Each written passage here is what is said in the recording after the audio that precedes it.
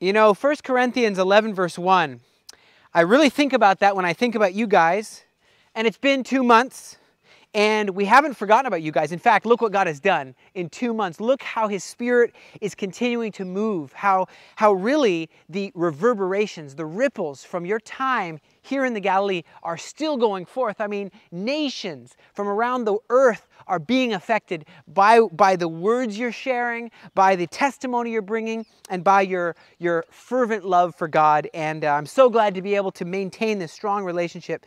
But you know, the way that the 1 Corinthians 11 talks about, we got to be able to be leaders, you know, and the way that we follow God is the way that others will be following us and observing our lifestyle and coming for the upcoming discipleship, which is not that long away.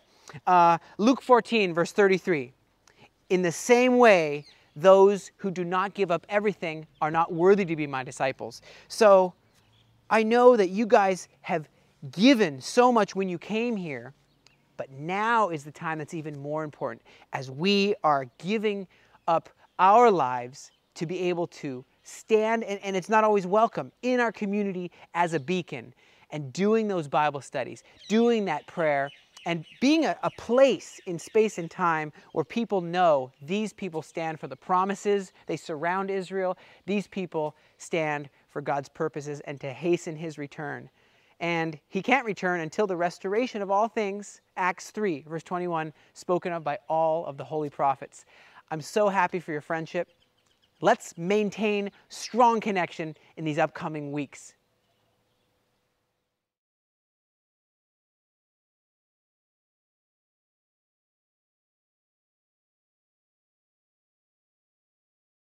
Practical, biblical education and training for Christians around the world, serving the people and land of Israel with unconditional love and an uncompromising faith.